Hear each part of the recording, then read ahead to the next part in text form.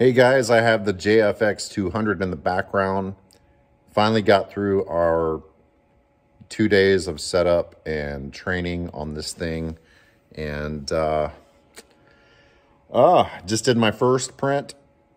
And it just feels good to have it set up and ready to go. Couple of issues that I ran into. In the past, when I bought stuff from my dealer for Mimaki, they've said, whatever you do, don't open the crate.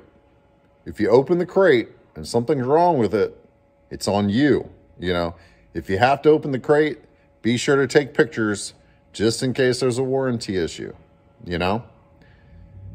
Well, came to learn that in this particular instance, they do want you to open the crate because around the machine, and I'll show you some video footage, you'll see what I mean, there comes a metal frame for forklifts that sits like right below the table.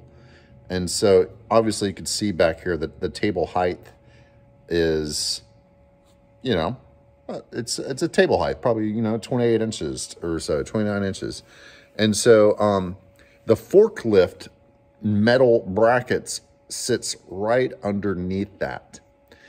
And so you saw the video that I took the other day of the crate going into the building on top of some logs, which were on top of some dollies, just so I could get the thing in and get it set down. Because with the forklift, I had a 1-foot ledge up my windowsill that I had to think about. Well, they want you to uncrate this thing. So the easy thing would have been uncrate the printer outside. Then the forklift picks up the printer using the brackets that come with the printer, and it could have set it down into the building onto the floor.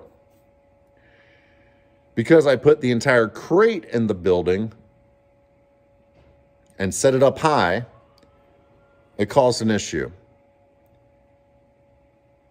The second thing is I thought it was communicated to me that he was coming Thursday and Friday. So I get a text Wednesday saying, hey, I will be there in 30 minutes. And I'm like, what? So I still had the crate up on 10 by 10 logs, which were also sitting onto dollies. So I immediately had to get this thing off the ground as quick as possible so that he has as much time as possible to set this thing up. So I was able to get the crate down using car jacks. Well then, the Mimaki printer is setting on a pallet quite high. And so it took me an hour or two just to get the crate down. Then it took just some engineering trying to figure out how we're going to get it on the ground, because we can't fit a forklift in this building to pick it up and set it down. So I went to Tractor Supply. I bought 2 4x4 posts to stick where the forklifts go. Then I went to Tractor Supply and I bought these ratcheting, they call them farm lifts, something like that, because I thought that it would allow us to also crank it down slowly. Those things are so finicky though. If it's not set just right, it will drop stuff in a heartbeat. So don't recommend doing that, but we had them there for safety purposes. We ended up using the car jacks underneath the foots of the table to slowly lower it down.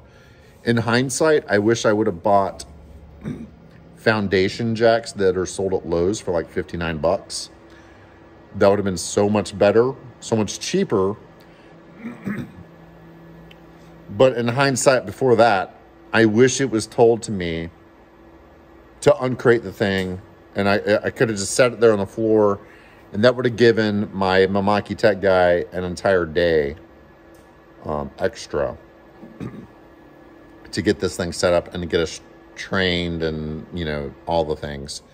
So here it is on day 2, 7:30, and we're just now getting wrapped up. Here is a little bit of footage of us trying to get this machine onto the ground.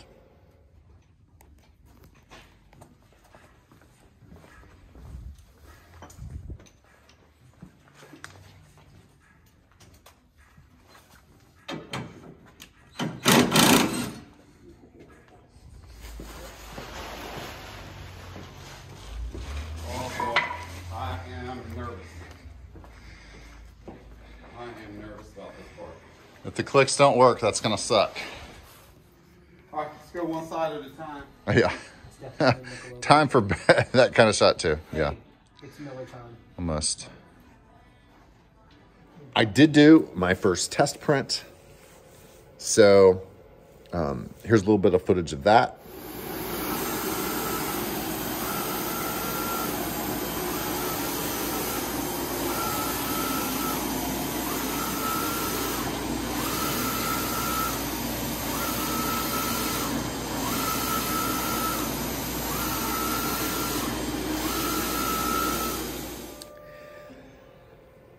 We got a lot to do on this thing. We have a large mural project that we're doing for school system, an entire school system. So every single school in the county is getting murals put up. Some of these murals are 8 foot tall by 16 foot wide, which is 4 boards for each school. Some of them are a little smaller. So we have a lot to do with this thing. I'm excited to be able to knock that project out quickly now and recoup a lot of the costs for this machine, which will be great as well. So this is going to be a fantastic addition to the shop, and we can't wait to get it going.